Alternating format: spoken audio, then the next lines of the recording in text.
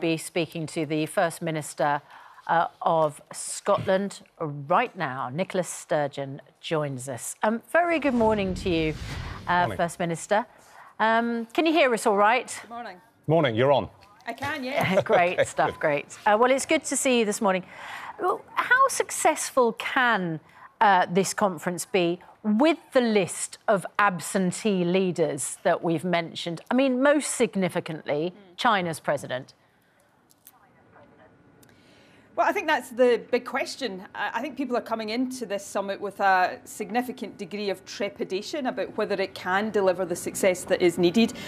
There's no doubt, I think it would be better if leaders like the President of China were here, but I suppose what is more important than their physical presence is the commitments that they give. I think there's a mountain to climb here. There's a big emissions gap. There's still a gap on climate finance, a commitment that was made 12 years ago that isn't yet delivered. So there's a lot of work for the leaders gathering here today to do. But one thing is beyond doubt. Time is running out, and we won't be able to look the next generation in the eye if we fail to take decisions here that keeps 1.5 degrees very much alive as an objective. So lots and lots of pressure on the shoulders of those gathering here today. Well, can you describe to us what success will look like in terms of this conference? How will we know at the end of it? What will be the signal and the sign that it's worked in terms of an absolute genuine commitment from all the countries being represented there? What needs to happen?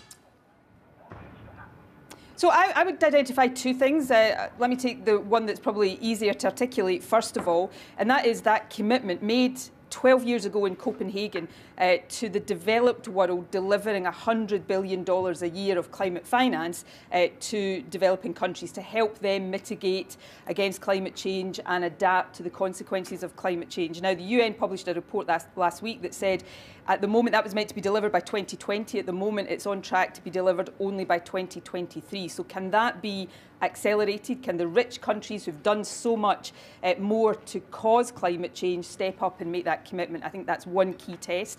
But secondly, that we come out of Glasgow with this objective of limiting global warming to 1.5 degrees very much still alive, even if all of the commitments haven't yet been made that shows exactly how that's going to be delivered, that it is very much still on the table as an objective. Now, right now, the collective commitments that have been made are not enough to limit global warming to 2 degrees, let alone 1.5 degrees. So there's a big job of work still to do to up the scale of ambition, but also to come out of here with a clear process and time scale of how countries are going to get from where they are right now to where they need to be to make that a reality. Can I ask you, Nicola Sturgeon, about the Cambo oil field? 75 miles to the west of Shetland, contains more than 800 million barrels of oil, enough for 25 years of production. There's a licence granted. Drilling could start next year if approval is given. But it's a big headache for you, isn't it? SNP obviously always focused on Scotland's oil as part of the independence campaign. But it's estimated that Cambo would produce 132 million tonnes of carbon during its lifetime. So should drilling go ahead or not?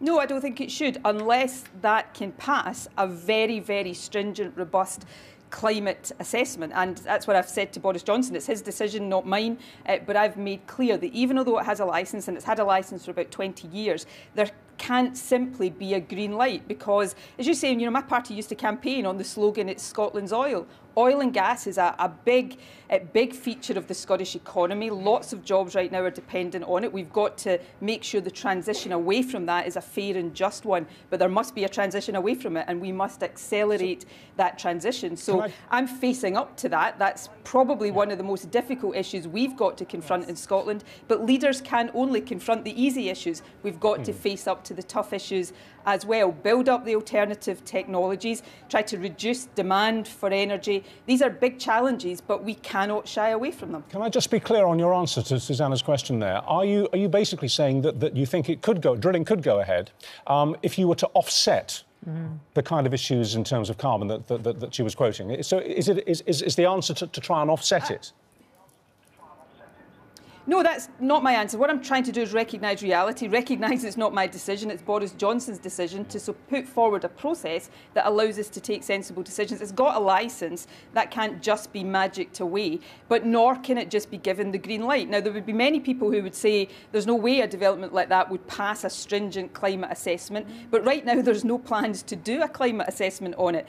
That, at a very minimum, must be done. And I'm asked, should it go ahead? And my answer is no, not unless it can be proven that that is consistent with what we are all collectively trying to achieve in terms of climate change. All right, thank you for clarifying that. I just wanted to be clear. Coming back to the conference, look, it's impossible to imagine all the nation states there not coming away in a few days' time saying, yeah, we're signing up to 1.5. But how do we hold countries to account? It's easy to make promises at conferences like this. How are we going to chase it up later?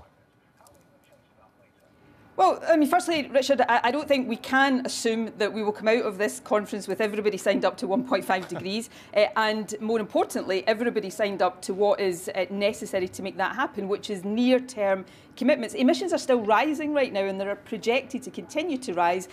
To keep 1.5 alive, we've got to see emissions falling by perhaps about 45% by 2030. So we need to see hard commitments there. How do we hold countries to account? Well, in Scotland, these things are not easy. We've got very stringent targets. We are legally bound to report against them on an annual basis.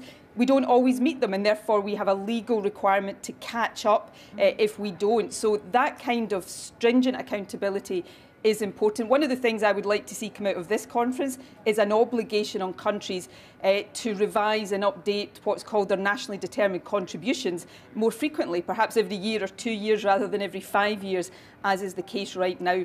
We're running out of time here. Climate change is no longer this theoretical, abstract thing, you know, way in the future. The impacts are being felt now. This city here in Glasgow was flooded, parts of it was flooded last week.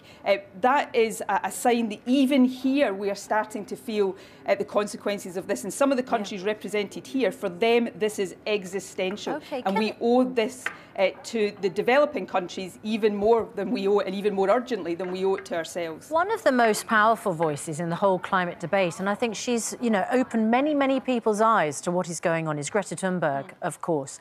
And she spoke yesterday to Andrew Marr and talked about tactics and how she completely backed, sometimes, I'm paraphrasing, winding people up. Let's just have a listen to what she said. And bear in mind, we've had to bleep the word she used. People have interpreted that as a sort of almost an unspoken endorsement for, say, Insulate Britain and their tactics. They have certainly blanked a lot of people off. What do you think about Insulate Britain's tactics? Obviously, you haven't suffered up there in Scotland in the way that commuters have down and tradespeople have down here in the southeast. What's your view on it? Do you think they're justified? Well, let me try and see what I think about protest. I'm not going to try and speak for anybody else. I'm hoping to catch up with Greta later on this morning, so I'll be able to speak to her directly, and I think she's been a really powerful voice in this whole debate. Protest has a really important place in any democracy. Protests are there to get noticed, to sometimes shake leaders like me out of what people perceive is a sense of complacency. The United Nations encourages protest around the COP summits in order that the voices of those who sometimes aren't heard get heard loudly and clearly. What I would say to any organisation is that they should protest. That is a right in a democracy, but it's in nobody's interest if the discussions can't go ahead. And what I'd say to people in terms of disruption, obviously I don't condone violence or protests that are designed to cause damage to people or to communities. And remember, this city, the people of this city, in order to host COP, are already suffering some inconvenience and disruption over the next couple of weeks, so try not to add to that. But of course protest is important, and I think we'll see lots of peaceful democratic protest around Glasgow over the next 2 weeks. So you're giving the green light to the Extinction Rebellion protesters then up there in Glasgow? If you're trying to look, if you're going to try and oversimplify what I said there rather than listen to the nuance of what I said, then fair enough, you can take that headline. No, I heard you say as long as they don't cause damage, of course. But it's a tricky situation, isn't it? Because you spent tens of millions of pounds on security. You've already said that there has to be quite a lot of activity in order to make people wake up and realise the oncoming emergency, it's hard not to oversimplify that. Well, I'm saying that I do support in any democracy the right of peaceful protests, and I stress peaceful democratic protests. I've been on many peaceful democratic protests in this city over my many years in politics, but I also said I don't condone behaviour that causes damage to people, to communities, and I've also said please don't cause additional undue disruption to the people of this city who are opening their doors to those from across the world. I thought I was pretty clear there, and I think most people will hear what I'm saying. Yeah, but do you think that sitting in front of cars on busy roads in rush hour causes damage to people and communities, or is that peaceful protest?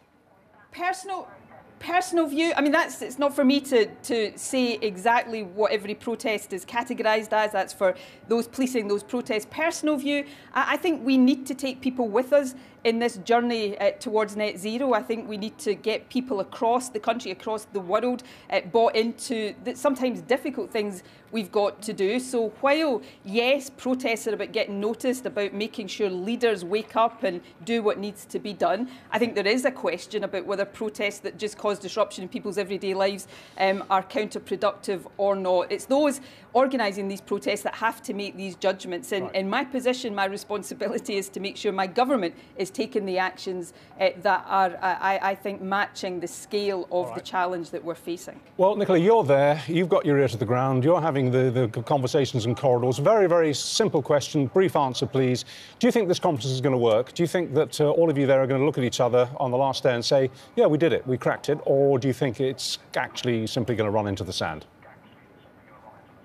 I don't know is the honest answer to that right now. I'm not directly around the negotiating table. Scotland's not yet an independent country, but I'll be doing everything I can to make it a success. But, you know, the leaders haven't yet arrived here. They'll arrive over the course of the morning, and perhaps this time tomorrow we might have a better idea of what the answer to that question is. If the commitments that have been made coming into this conference are the commitments coming out of this conference, the answer will be no.